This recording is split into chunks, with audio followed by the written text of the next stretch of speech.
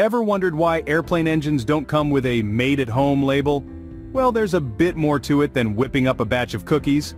You see, airplane engines are a marvel of modern engineering, a symphony of parts playing together in perfect harmony. They're not just about bolts and metal, they're about precision, craftsmanship, and a whole lot of science. Imagine trying to put together a jigsaw puzzle, only this one has thousands of pieces, and if you get one piece wrong, well, let's not even go there. But don't worry, we're not here to give you a headache. We're here to unravel the mystery, to decode the enigma of these mechanical beasts. We'll walk you through the process, step by step, in a way that's fun, engaging, and hopefully won't put you to sleep.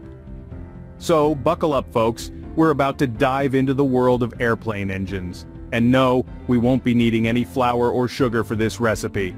First things first. No, you can't just sketch out an engine on a napkin and call it a blueprint. That'd be like trying to bake a souffle with no recipe, no oven, and a vague idea of what a souffle even is.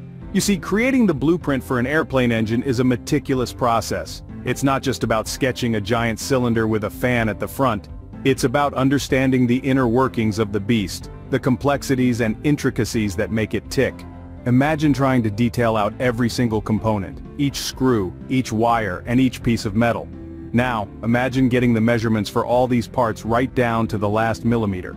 It's a bit like trying to bake that souffle again. But this time you're measuring every ingredient down to the last grain of sugar. So remember, the next time you're doodling on a napkin, you're just a few million precise calculations away from an airplane engine blueprint.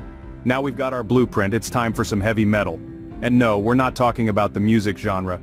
We're talking about the intricate process of manufacturing airplane engine parts. Imagine following a complex recipe, but instead of whisking eggs and sifting flour, you're molding titanium and tempering steel. Ever tried to bake a cake and realized halfway through you forgot the baking powder? Well, imagine that. But with a jet engine. You're halfway through assembling a high-pressure turbine and you realize you're one blade short. Oops, that's one expensive baking mistake. Just like in cooking, precision is key. Measurements have to be accurate to 1/1000th of an inch. No pinches or dashes here, folks. It's a meticulous process requiring the perfect blend of materials, heat, and pressure. So, it's a bit like making a cake, but instead of a delicious dessert, you get a massive hunk of metal that can propel a plane through the sky. Piece of cake, right? Okay, we've got our parts, we've got our blueprint.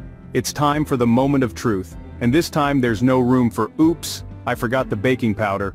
Assembling an airplane engine is a bit like decorating a multi-tiered wedding cake. You need a steady hand, a sharp eye, and a whole lot of patience. Just imagine, you're holding a tiny, delicate piece that's more expensive than your car. And if you drop it, well, let's not go there. It's a symphony of metal, a ballet of bolts and brackets. Every part has its place and there's no room for improvisation. It's like playing a high-stakes game of Jenga, but with a blueprint.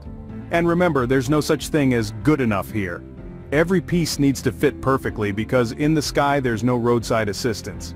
So next time you're struggling with assembling a piece of IKEA furniture, just remember, it could be worse. You could be assembling an airplane engine.